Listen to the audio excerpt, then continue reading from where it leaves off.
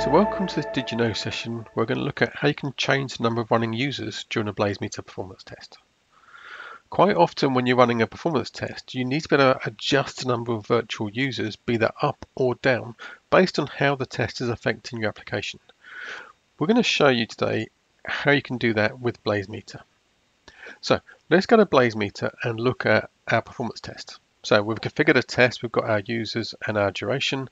We've also got the option here to enable the option to change the number of users at runtime, which is enabled. We've also got multiple locations as part of this test. So let's run this test. The test will start normally. It will then come up to the number of users you've got defined, as you can see here.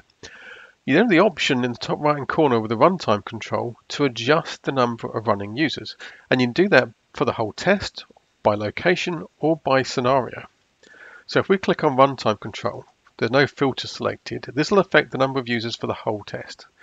So currently it's 600. We're going to change it to 500. We click apply, and within a short period of time, this will then step down from that 600. It will go down to 500 users, as you can see there. Now, on the request stats, you'll also get a label that will show you what was changed and who changed it. So you can see there that I changed this at a certain time. It affected all locations and one scenario. I can also filter this. So if I change the location to just this Wyoming location, when we do change the number of users, we're now changing the number of users for that particular location. So you can see it's currently 166. We're going to change that to 250. So just raise the load from one location to see how that affects your application. This will then increase that load on that one location, as you just saw. And again, in the request stats, the difference now is it will show you that only one location was affected by that change instead of the three we saw before. Now we can again change this filter, and instead of one location, we can do two locations. And the same thing, when you go into the runtime control, it will now show you the value for those two locations, which is 334, and we can adjust those locations. So we've changed those to 100. And again, on the request stat screen, what we'll see is we made this change, it affected two locations.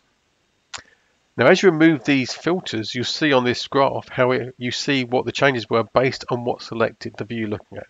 So that first change affected everything. Now we can also go in, if we do change number of users again, and affect the whole test, and instead of going down, we can go up. So let's change this test to 1,000 users.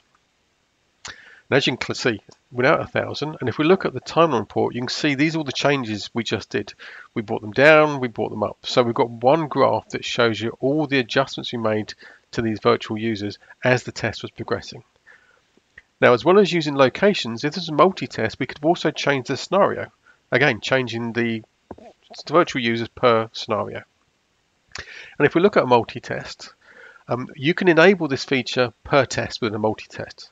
So if you have a particular test where you don't want to be able to modify the number of running users, now perhaps that test always has to run with a certain number of virtual users, you can disable it within the multi-test. So you can disable it here. This will stop this test being part of the change when we change virtual users. This allows you the flexibility to have certain tests that always run the same number of virtual users and others that are going to be dynamic that you can adjust as part of your load test. So as you can see how easy it is within BlazeMeter to dynamically adjust the number of virtual users during a load test execution. This allows you to have that flexibility to test your application to the limits. So for more information about BlazeMeter, please go to blazemeter.com where you find lots of blogs and videos. Also BlazeMeter University, where there's lots of free courses about BlazeMeter and also open source tools.